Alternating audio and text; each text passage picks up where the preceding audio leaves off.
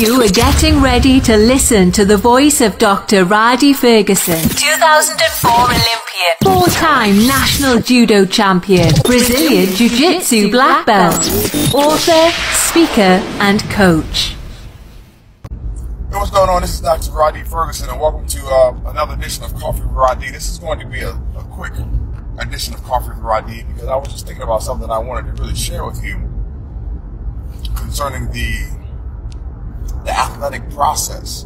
The one thing about being a former professional athlete that you really learn is you learn how to deal with injuries. And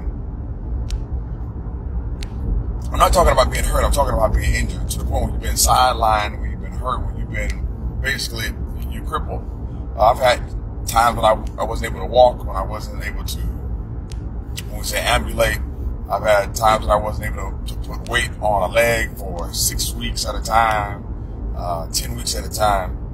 I've had minor tear in the Achilles tendon when I've been in the boot. I've had lateral collateral LCL replacement surgery twice. I've had exploratory surgery when I tore my PCL. I've had shoulder surgery two times. So, I mean, I've been sidelined. And here's what I learned from the injury process.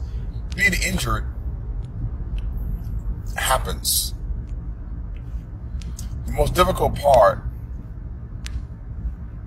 is not the injury, nor is the most difficult part the rehabilitation.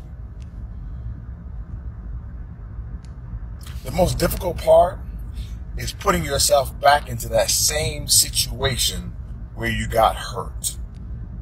If you're in a football game and you got hurt running what we call an ISO play, it's difficult to go right back in and do that same play as soon as you get well. If you're a high jumper and you tore your Achilles tendon during the high jump, man, it makes you nervous to go right back in that same situation.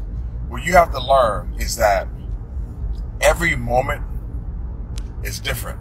And what happened to you last time is not guaranteed to happen to you this time. I know there's people who have been in relationships, they don't want to get back into a relationship because they've been hurt. There are people who have lost money on investments, they don't want to get an investment again because they lost money. There's people who've invested in houses, they don't want to get back into the housing thing because they lost money when they invested in housing.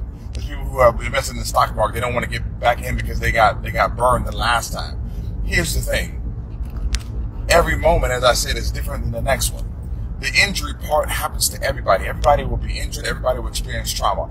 Everybody who wants to get back in the game has to go through the rehabilitation process. But the true winners, those people who are the overcomers, they're the people who can put themselves right back into that same situation and overcome their fear and come out on the other side of it. Because overcoming your fear is the win. Because the fear is what is causing you to be crippled to the point where you can't move, where you can't advance, and where you can't succeed. Right now, today, let me tell you this. Trauma happens to everybody. I don't care if it's psychological. I don't care if it's physical. It happens to everybody. The rehabilitation process, you have to own that.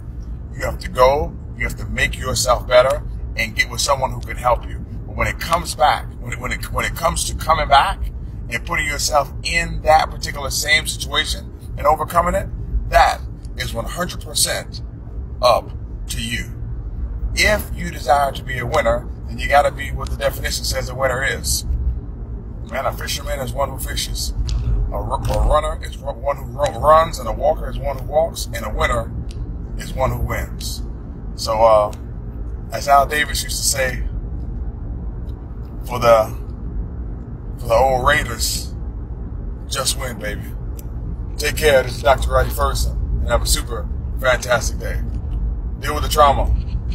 Get with somebody to help you with the rehab, and jump back in and understand that the moment doesn't have to repeat itself. But in order to win, you got to overcome the moment. Take care. I love you. God loves you best.